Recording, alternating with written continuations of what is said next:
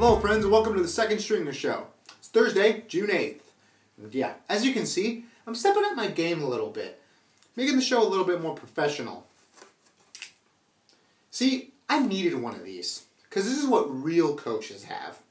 And make no mistake, I am a real coach. You're coach in life. And like a real coach, I'm going to give you advice on how to properly live your life, while my life is actually going terribly.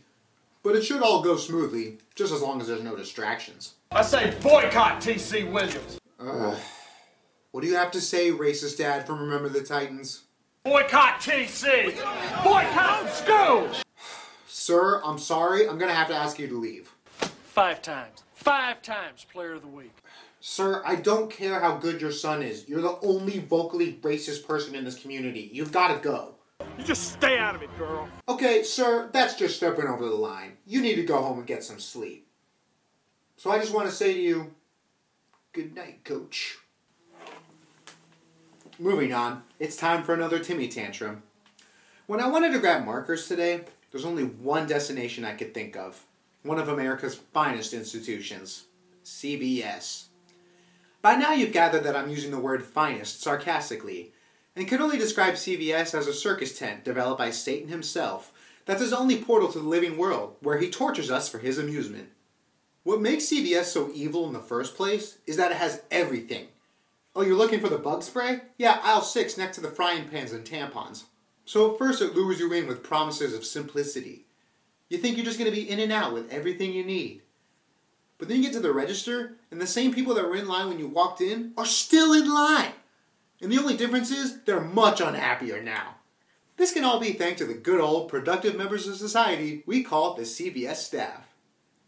By now you've gathered that I'm using the word productive sarcastically, and can only describe the CVS staff as soulless monsters who use ineptitude and laziness to feed their insatiable hunger for your misery. First of all, there's always like 10 registers open, but only one person working. How can that be? I wouldn't go to a water park if there was only one staff member. Wait a minute, you're doing all the cleaning? Okay, no. We're leaving. I've always been against robots replacing humans, except when it comes to these people. Self-checkouts have been adopted by every grocery store, but CVS can't because they know it will render their entire workforce useless. Self-checkouts were made for people who were buying like 5 things, and that's CVS's bread and butter. If you go to CVS and you buy more than 5 things, you should be arrested on the spot, because God knows what you're up to. It's fetish shit! I'm only saying all this because we all really need CVS. Out of beer and you're too drunk to drive? CVS. Need a plunger immediately for that disaster in your bathroom? CVS. Got a little too careless in the bedroom and you want to make extra sure there's no surprises? Just reach for the plan CVS. So with such an important business in the balance, I don't get why these staff members are chosen to be the face of it.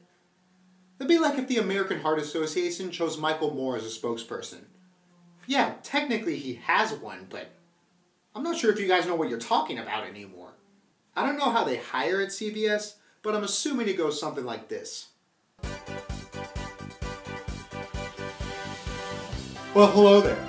And if you're watching this video, congratulations! You've just been hired as a member of the CVS pharmacy.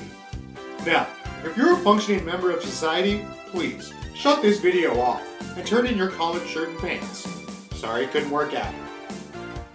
Now that they're gone, you can finally get down to the basics of being a CVS employee.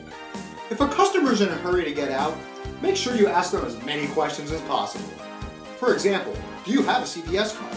If not, would you like a CVS card? And if they don't want one, just scan one anyways, just to show them you could have just done that in the first place. Make sure only one of you is at the register at all times. And if God forbid 2 of you have to be at the register, make sure the buying process is as complex as possible. Like putting a sign up that says, swipe card, use chip reader. They won't know what the fuck to do.